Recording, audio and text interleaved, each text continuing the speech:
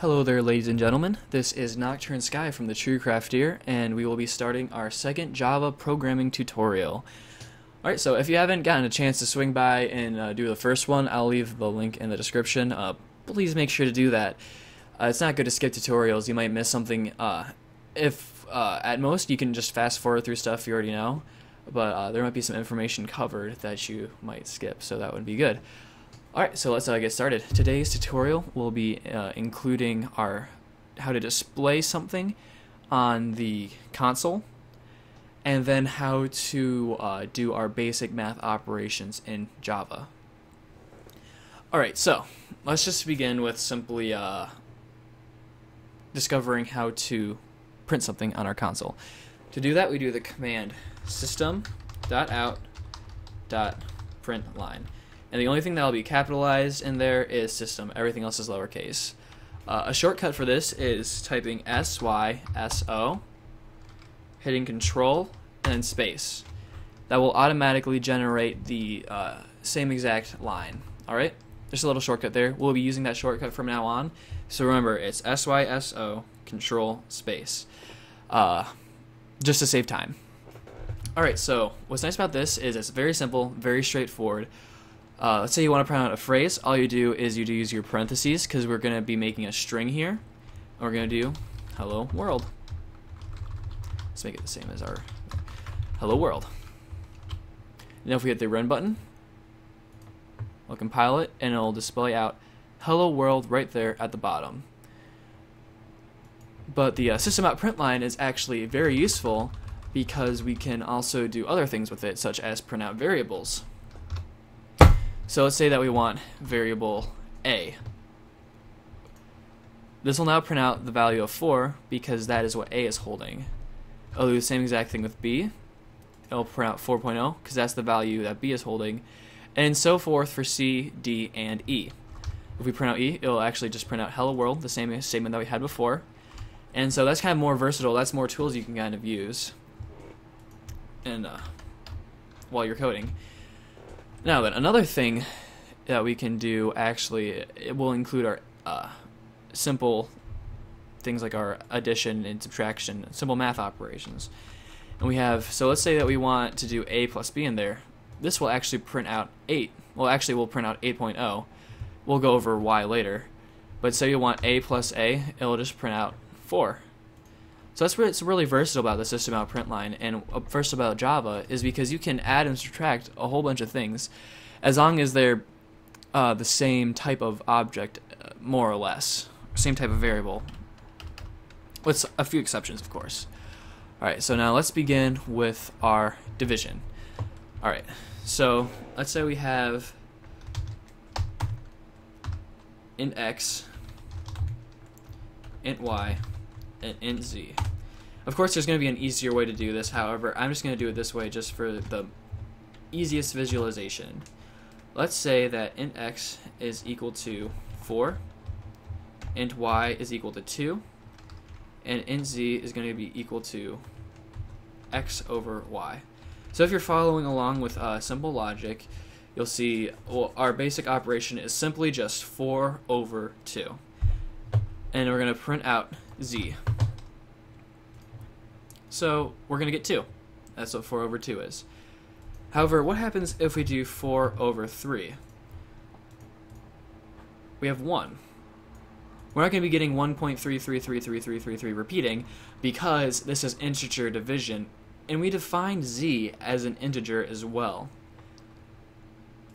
An integer, remember, it cannot have a decimal place. It is simply just a number that is not negative, positive, or a decimal. It is just a number. That's an integer. Now, what happens if we change this to 3.0? We're going to get an error because, and always, if you have an error, make sure you read what the issue is. I know some people just go right to saying, what's happening? I don't know. Read the error. Cannot convert a double to an int. That's because we have defined y as an integer. Now I have to make it a double. However, we have another issue then. X over y, that's not going to return an integer anymore. that's going to return a double because we moved into double division. So we also have to define z as a double. Now we have our 1.3 repeating. So this is our exact value, what we got going on there. So that's double division. Now there's multiple ways to be doing double division as well. Say that we want to keep this an integer here, because we're lazy. We don't have to make it a 3.0 or anything like that. All we have to do is it's something called casting. Now what this technique requires is it's very specific. There's only certain conditions under which you can cast and it will work properly. One point where casting works very well is when you're trying to do an integer to a double. Not necessarily a double to an integer. You'll get some weird numbers if you try to do that, but definitely doing an integer to a double is definitely the best way for casting. And I mean, you think if you're confused about what casting is, think of it like a play or a movie. In Pirates of the Caribbean, Johnny Depp was cast as Captain Jack Sparrow. Therefore, in the movie Pirates of the Caribbean, Johnny Depp was no longer Johnny Depp. He was Captain Jack Sparrow. That was his identity. That was who he was in the movie. We're saying it's the same thing going on here in this specific operation. We are casting y as a double. And to cast something, you do parentheses, and within the this is before it. Within the parentheses, you put double. And now if you run it, we'll get the same exact thing. Even though these are still two integers, we've casted this as a double within this operation, making it print out that.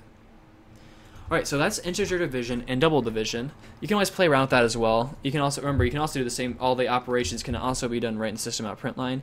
And you also don't need variables. So you just want double z to be 4/3. That will also still return the same. That will return a 1.0 because these are still technically integers.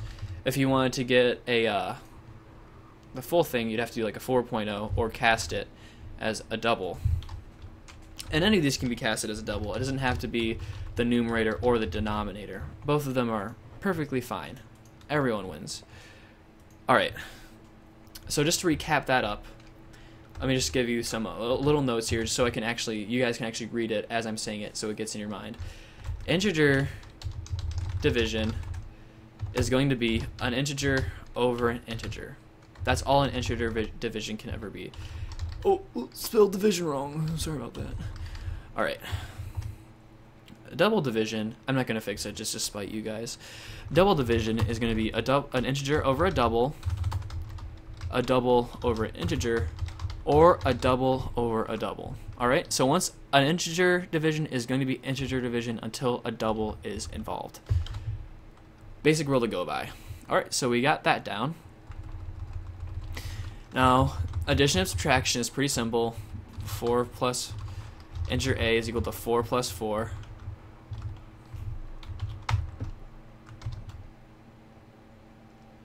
Whatnot. A is getting an error because I already defined it earlier, so we'll say integer z is equal to 4 plus 4. You can still do the same thing as well. Now there's also another issue that we're going to have here. A plus b.